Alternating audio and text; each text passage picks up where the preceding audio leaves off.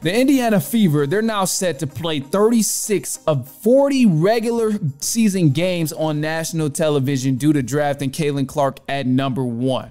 Now, it's only right that you put that woman on TV every chance you get, especially if you really want to help your ratings, because, man, she's got so much clout. She's got so many fans, the supporters, even enough haters to want to see her fail on the next level that are going to watch and tune in to see what she does. So, you know, it's a smart move that they did that for the Indiana Fever, and it's a smart move from the WNBA all around. So, the only thing I got to say about this, though, is it's about to get pretty nasty over there in Indiana going to the WNBA.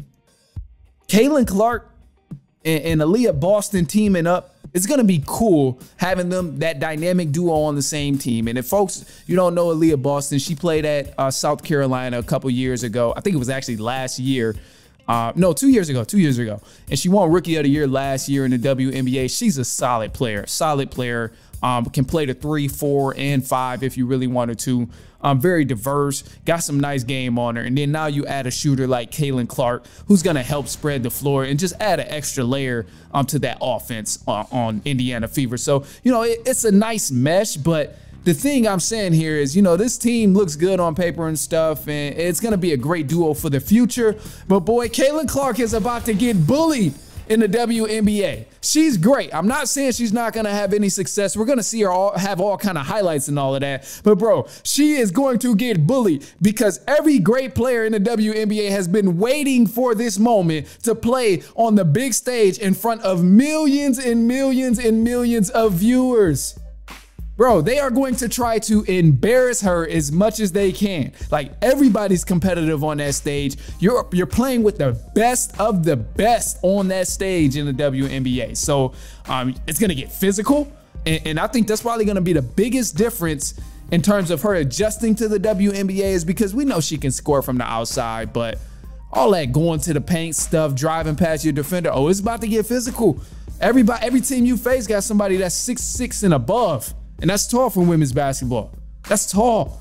So not only is your bigs bigger and quicker and faster and going to be more aggressive when protecting the paint, the point guards and shooting guards is going to play a lot more defense.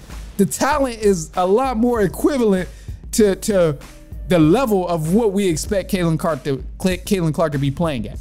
Because you got other guards in there that's about to be in kill mode, bro. Sabrina Ionescu, Kelsey Plum, what's the other one? Chelsea Gray, she's an animal too. You got some dogs in the WNBA that's about to really try and give her the business. And how can I forget? Diana Taurasi hates that little girl.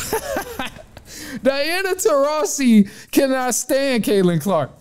Oh my goodness. And it's probably no real hatred. Of course, I'm over exaggerating, but during the broadcast, with her and Sue Bird, they were talking and they were like, you know, who would you rather have, Paige Beckers or Caitlin Clark? Diana Taurasi said, Paige, give me Paige. No hesitation, no explanation needed. I'm like, damn, I'm like, that's crazy. No explanation needed. Not even gonna give a reason of why you choosing Paige. And I looked at it like, hey, it's just all fun and game. It's part of the mental game, and we know Diana Taurasi's a legend. I'm pretty sure she's the logo. She's the logo, I'm pretty sure, of the WNBA. She's a legend, bro.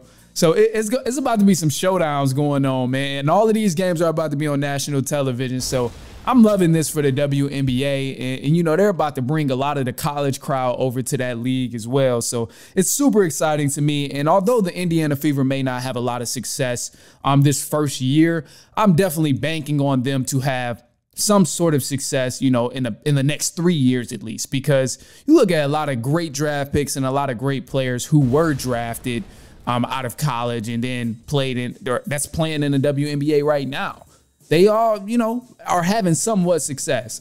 Sabrina Ionescu was the latest name I threw out there. She was great when she was at Oregon, and last year she was just playing in the NBA or WNBA finals. So I say give it a few years. Fever, they had a horrible season last year. They ain't make the playoffs. They had the 3rd worst record in the league, so it can't get no worse when you add somebody like Caitlin Clark. I'll put it that way. They just need a supporting cast to completely fill that roster and completely fill that team. But give them a couple years, give them like 3 or 4 years, and they're going to be straight. Maybe not even that long.